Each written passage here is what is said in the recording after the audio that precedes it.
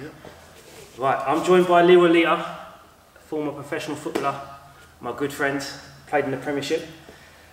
Right, first of all, I want to explain to everyone how this interview come about. So you came around my house, what was it, 3-4 weeks ago? Yeah. You said you retired from football and you were going to come down in here to train the next day, on a Monday. Yeah. And I thought, you know what, I want to interview Leroy. So you went away, you went out, and I thought when he comes down on Monday, I want to interview him, ask him about his career and all that kind of stuff, and then you said you couldn't make it to training. Yeah.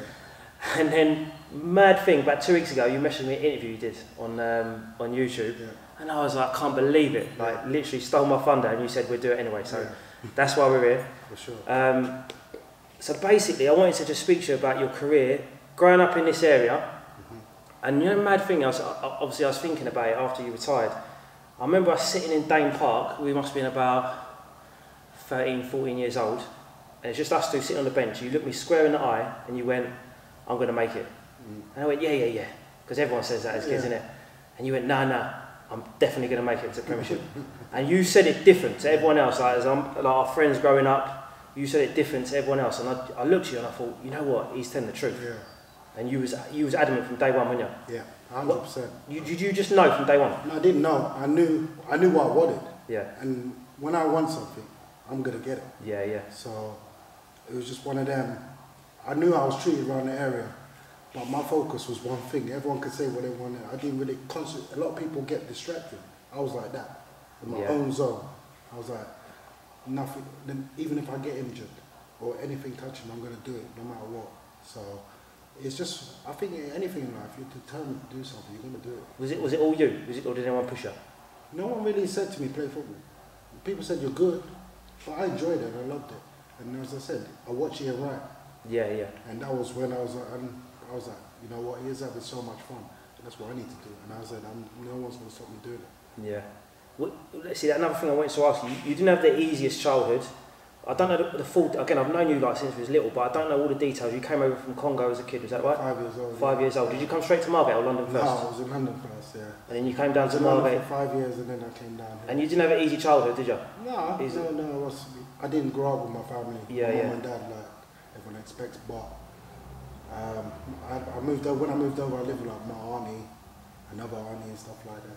I was never with my mum or my dad or anything like that, so it's just, I was passed around a bit and then a bit of abuse and all that, not like physically. Yeah. Abused, like from my auntie's partners, and she changed partners every fucking 2 weeks. Yeah. I can swear on here, right? Yeah, that's fine, that's fine. And so I just like thought to I got myself in, I went to a police station and I said, like, I'm really struggling. I was only a kid, but I knew it was wrong. You sound right, yeah. So and that's when I went in home in London, past to home, and then some amazing people from Margate came down and looked at me and said, we want to take care of him. Because I teach kids, like I train kids here, and we're constantly trying to get the most out of the kids, trying to get them to perform well. And it's one of the things we talk about a lot, like even like yourself, you didn't have the perfect upbringing, you didn't have the perfect support network, but you achieved your goals. Like you managed to get there, even without having that's amazing. Like even without that support network. That comes within. It's within, yeah. Yeah, it's not. I had every excuse to go the wrong way. Yeah. Yeah. I had every excuse to go the wrong way, but when you true to yourself and you know what you want, no matter what anyone says or does, and I always say that to kids. Like when a lot of kids, they want to do it, but they don't really. You know what I mean? They want it for the wrong reasons. Yeah. You have to want something from within. It's got to be you. Yeah, it's got to be you. You know, as I said, there's a lot of kids. They got their mum and dad and family around, but they don't do it. Yeah. But I know it doesn't matter where you come from. If it's in you, and nothing can stop it. If you really want it, nothing will stop it. So, when people use things like I didn't have a mum and dad or whatever, yeah, don't get me wrong, it's important to have that around you. But you miss some lessons, don't get me wrong. Yeah. But if you want to do something, as I said, God is good. If you're good in there, it's going to happen. Yeah, because I remember as kids as well, like there was other amazing kids in this area, really like top better players than me. But that's what I was going to say. Yeah, like I would, as a kid growing up, there was players. I wasn't the best. Yeah. You know that. It's mad. Yeah, it's mad. So because you go through different stages in your life, and if you lose your focus at any point, remember you're a kid. Yeah. You just play for fun, And then it gets to a level where you want to take it serious. You're going to. From day one, from when I kicked it, I was like, boom, my focus. I'm going to get to the Premier League, no matter what anyone does. And like, say for instance, you get loads of distractions, and some people, they go that way. You know what I mean? And then they say, oh, I could have. Well, it's not about that, is it? Yeah. So as a kid, you got spotted by Chelsea. How old were you when you got spotted by them? 12. How did they spot you? Played down the road. Played against, I think, Kingfisher, one of them team. We won 5-0. I scored 3 and set up 2. And the Chelsea scout and the Charlton scout watching. The Chelsea scout said to me after the game, yeah, we want to take it down. And I was lucky. See, this is another thing I hear quite a lot, because obviously being in Margate, being from this area, and I wanted this interview to be about growing up in this area. And you hear like, oh, no one gets spotted around here, or there's not opportunities around here. But someone else I know has just been spotted by Crystal Palace and signed for them. You were spotted by Chelsea, so it's achievable. So obviously it is possible. Yeah. You just got to be good enough. No, there's loads of people good enough. Yeah. It's just if you got a work ethic, or there's loads of talented people. Like remember Josh Kinsella? Yeah. Was he? Yeah. He's one of the best players in the area. Quality player. Yeah. Give him the ball, but you got to work hard. Yeah. You got to keep that going, because when you step up a level, you have to improve and improve and improve. Yeah. So a lot of people can't do that. They're like, oh, it gets too much work and I can't bother with it. So I don't believe it. Remember, Margate is not a bad area. No. There's people who come from worse places in Margate and do good in life. So it doesn't matter where you come from. As I said, once again, it's what's in you. Yeah. So if you want to do something, don't let your area stop you. You know what I mean? Where you're from. Yeah, 100%. You know what I mean? Obviously, remember where you're from or where you grew up or whatever, but don't let where you're from say, right, I can't do it. Anything's achievable, you know what I mean? So you hear these stories all the time when people you look at their background, you're like, really? That person come from that? Yeah. You know what I mean? So I suppose that's the good thing about football. You look at the Premiership, everyone's got a different story. They've all come from bad upbringings or from countries that you wouldn't think would, make them to the Premiership, but they've got there. So you was at Chelsea as a kid, from 12 until 16? 16, And then, so how was it at Chelsea as a kid? Good players there? Yeah, it was good players there, and I learned a lot there. It taught me a lot, but I thought I had every chance of getting there because I worked hard. I worked hard, and You thought you was just going to transition straight into No, I didn't think I worked hard enough, but there's other politics in football that's trying to stop you from making it. So you know what? When they released me, they took on Ian Pullman. From here. Remember me and Ian Pullman? Yeah. I knew he was at Chelsea. He got taken. Same age as me. Yeah. Same team. Yeah. He got taken on, and I got released. That's mad. So, everyone knows I'm a better player. Don't get it twisted. Yeah. But he's pushed more. We know the politics. I'm not going to get if you want me to get into it. We had Danny Jeffries, Tally boy. They're pushing the pay in his family, giving them blah blah blah. Everything. I think they looked at me as he comes from a children's home. I think they looked at me like that. He comes from a children's home. He's a bad egg, whatever. Because if you come from a children's home, you're a bad egg, apparently. Yeah. But that's the mentality back then, and I think that had a lot to do with me not getting taken on. Because their excuse was though I was too small. Do you know me, right? How high can I jump? How many times do I beat anyone in the air? And when they said that, I was like, okay, cool, no problem. So at that time, I left Margate and I went to live in Croydon with a foster parent or whatever, because I need to get out of this area because the police were really on my case. They're blaming me for everything, like any small thing, they pulled me over and tried. Anyway, so when I moved there, I was ringing up clubs for trials and ended up at Bristol. That's good. And I remember you going over to Bristol, and then you had was it 1 or 2 seasons where you didn't play too much in the first team? No, in the first, And then coming on, and that's it. And then it was it Brian Tinnion took over? Brian Tinnion, first team. And good memory. I remember. I followed it all. Obviously, I was there, wasn't I? And then you went on a mad season, scoring loads of goals, wasn't it? That season was mental. It was, it was mental, but it was a big. I knew the manager liked me. He was one of my teammates a year before. So he always said to me, I don't know why the manager's playing that over there. Fuck it, I'd rather you. But when he took over, he said that you're playing for me next year. I said, pull me in his office. I went, can I have the number 8 shirt? He said, yeah. So I was like, he wants me playing. They play me every game. That's it. Get given the opportunity, you take it. And I took it. So I didn't let him down. Yeah, and you had a good season, real good season. I'll say I followed the whole thing.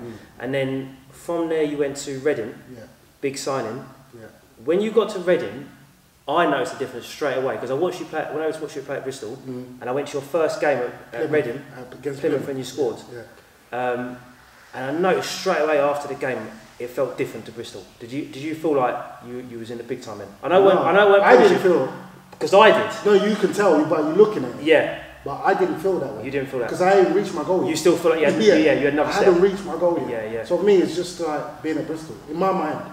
That's for mad. you. Yeah. From outside, it was like now I can look back and see how people look at things. Yeah. I can remember because you came down with Mr. Wolf, Brenda, everyone. They all came down. Then we went TGIs after. Yeah, that's it. Yeah. Right. But remember, I acted the same. Yeah. It's just I didn't give a shit. Like, we lost the game. 2-1 lost. 2-1. Yeah. And like that day, I remember because you probably felt it didn't feel no different to me. I just thought, right, cool, I can score at this level. Let's go again. You know what I mean? Let's go again. Let's go again. That's what I thought. I thought it was mental. But I tell you what, Reading was throughout all your whole season, your whole career. Reading, as a fan, like watching, was for me one of the most enjoyable times in your career. But that's weird. Did you enjoy it? See, that's weird because you say that Reading looked great for me. I was not happy there one bit. Really? Yeah. I'm really surprised. See? But everyone says that. Everyone when I speak to them, like, at Reading, you look like you loved it. I hated the club. That's not mad. that club, but within the people within the club. I didn't enjoy it. Yeah. But some of the stuff I was going through and all that, I didn't enjoy it. And then everyone says that, right? You know when you announced your retirement, I saw it on Twitter. Yeah. And I went through all the comments that everyone had left, and loads of them were Reading talking about that season. Yeah. Was it 106 points? 106 points. 106. Still the record. Still the record, going up from the Championship to Premiership, and the impact you had on their fans is crazy, isn't it? Yeah, and the fans are brilliant. Yeah, real good. I'll say every club I played for, fans they're always good to me. I was one of them players where I remember playing against like Sheffield Wednesday for someone else. And them lot getting on me. As soon as I got there, they're all happy. I'm one of them players you like to have on your team. I don't want to be against. Because you're passionate. You're passionate. Like you say Ian Wright's your favourite player, and I can see you try to play a bit like him with that same sort of passion. I play with the same passion. Enjoyment and passion. That's because we love football. Yeah, you're a fan's player. Yeah, you play like a fan almost. That's why we all are. We all are fans first. That's true. That's true. So then you got promoted with Reading. And then, was your first game in Premiership against Borough? Middlesbrough, yeah. And you scored on your debut? I scored the winner, yeah, 3-2. Yeah, mad. So when you got to the Premiership, did you feel like, this is it, you've done it? Now, when I scored in the Premiership, I was in shock for about, I don't know, I was in shock for weeks. I was like, I'm playing in the Premiership. Yeah. I'm like, I'm here, I'm here. Because it's every boy's dream. But it was, it's just like, then you miss then I'm starting missing I started looking back at the way through the story, but then other things come with that. It was just like unreal. But you got to be careful, ain't you? Because you don't want to take your foot off the gas. No, you don't want to get too carried away. No, I didn't get carried away with the Premiership. I was proud of myself. Yeah. I mean, I was proud of myself. You achieved something. You really achieved something. I was proud of myself. I showed myself I can achieve anything I want. Yeah. So, from that moment, I said to myself, you put anything in front of me, I'll get through it or get to where I want to. Yeah. No matter what. I'll go through anything. I know what it takes. So. Yeah. Your first season in Premiership was pretty good, wasn't it? Did you have a couple of injuries though? Was it in? I came back from a broken leg in my first game. Remember, I came on second half for Kitson. He got injured. Yeah. I just literally come off crutches 2 weeks before. I did feel like the manager favoured Kitson and Dore a little bit more. He favoured them, didn't he? But the fans didn't, so that don't matter to me. But the manager was cool. Yeah, the manager was fair, to be fair. Yeah. To be fair. If they get the team's winning, and you're on the team, you stay in. That's the only club I played for where the manager, if the team wins, the team stays the same. Yeah. Unless there's injuries or suspensions. Yeah. That's the only manager, only one in my career. That's mad. Yeah. They don't work like that. Nah, yeah. You have to try and keep people happy in that now. Yeah. So you had a few seasons in the Premiership. You played for England under 21s. Yeah. And I remember thinking, there was a period where the main team, first team, they had short strikers, weren't they? And I remember Leroy's got to get his call up. Yeah. Got to get his call up. You must have been thinking this is your time. Right. I won't say now why. That's for another time. There was no reason for them not to pick me. I know the reason, but I'll say that another time. I'm sorry I can't tell you. No, that's right. Save it for the book. No, it's not even for a book. It's going to be a time where I can open up about it. Literally, yeah, they picked a striker from the Championship because they couldn't pick me. Apparently, I can't say. So. Yeah, that's a real shame, isn't it? Because that's like the last little thing. Do you feel? No. You're still happy? No, happy. Still because happy. I know I was good enough. It was other people. You know you're good enough. You know you're good at something. Other people stop it.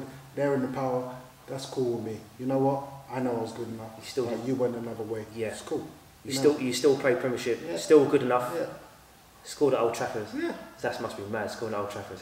I didn't feel like that. When people tell me after, now I look back, I'm like, oh yeah, I did it. Right? That's right. You scored at Old Trafford. You scored at Stamford Bridge. Yeah. These are like things that the kids dream of. Yeah, I know. But when you're a professional, you don't think like that. It's just another game, and you just focus. But now I can look back. Yeah, you know what? I'll take that. Yeah, mad. Yeah. So, few seasons you moved around quite a lot, didn't you? Yeah. On loan, quite different clubs. Yeah. Whenever I wasn't playing, I'll go on loan because I always say you're a professional footballer. Your number one thing is to be playing. Yeah. So if you're on a bench for 6 months, you're not a professional footballer to me. You're just chilling, collecting your P's. Yeah. You know what I mean? That's it. Yeah. You're not playing. It's funny. It just came out in the media this week, didn't it, with Michael Owen and Shearer saying about Owen. He was sitting on the bench and still getting paid even when he was injured for a long time as well. One thing I say about that when I read about it, I was like, right, Michael Owen has had a great career. Yeah. No one can doubt his career, whatever. If his career is shit, then we've all right? But he shouldn't argue with Shearer and Newcastle fans because you're never going to win. Nah, he ain't going to win that argument. Shearer's Mr. Newcastle. Yeah. Just leave that alone. He's done his thing. Let it go. Yeah, mad. Yeah, so after moving around over the place, you actually played abroad as well? Yeah, Greece. Thailand. How did you find that? Greece was corrupt. It's just a bunch of cheats using football to make money. And I watched your other interview and you said, like the manager or the chairman came in the change room. Came in the change room and started saying stuff in Greek, you can't understand it, and you was like, what's that? And the player said, oh, we want you to kick the ball out or whatever. Like when the ball comes in, you kick it out for a corner. Yeah. That's unbelievable, isn't it? No, I couldn't believe it. I thought, like sometimes when people say things, remember when you play in different countries, how we say things, how we mean it. You might say the right words, how it's said in them words, but it's how you mean it. Isn't it? Yeah. And I thought it was all like, but I think he just got his words mixed up, whatever. I got on the pitch, he didn't get his words mixed up. That's unbelievable. Just Greece is just a bunch of cheats making money from football. That's it. Mad. And you played in Thailand as well? Thailand, yeah. Good? Yeah, good experience out there, yeah. You've had a crazy life. Mad. Crazy life. Life's beginning now. So I've had a crazy career, yeah. Crazy career, yeah, that's it. Yeah, it's been interesting. Thailand was a good experience. It's good to see that side of the world as well, how people live and how they live as literally professionals just live like normal people. Yeah. So I mean, they can go anywhere. No one's taking pictures of you or whatever, asking for anything. Yeah, you can go anywhere in Thailand. No one really cares. You're just another person. Yeah. And then another thing I wanted to ask you, I think I haven't asked you. You signed for Margate. Did you play for Margate? Yeah, I did 3-4 times, something like that. So that was last year or year before? No, literally, I signed just to keep training and taking over. Okay. I signed, I really wasn't getting paid. Did you play here? Yeah, I played here twice, and once Worthing. Okay, yeah. And another game, I think. Yeah, so that was just to take over. But then it come to a point I was just like, you know what? Nothing's coming up that I really want to do here. So it's time to call it a day and move on. Do you feel like you can still play at a decent level? Do you feel like you still got it? Physically, cool. My know-how if I want to, but I don't want to. Don't want it? No, I'd rather coach. She wants me to, but I don't want to. Yeah, mad. So I'm a bit sweaty. I've literally just finished training. I mean, as well. It's hot in here, isn't it? I've just finished training. So, so now you're retired. What's the plans? Are you working? Well, first of all, I know this is like the sort of question that everyone asks, and you're not meant to ask.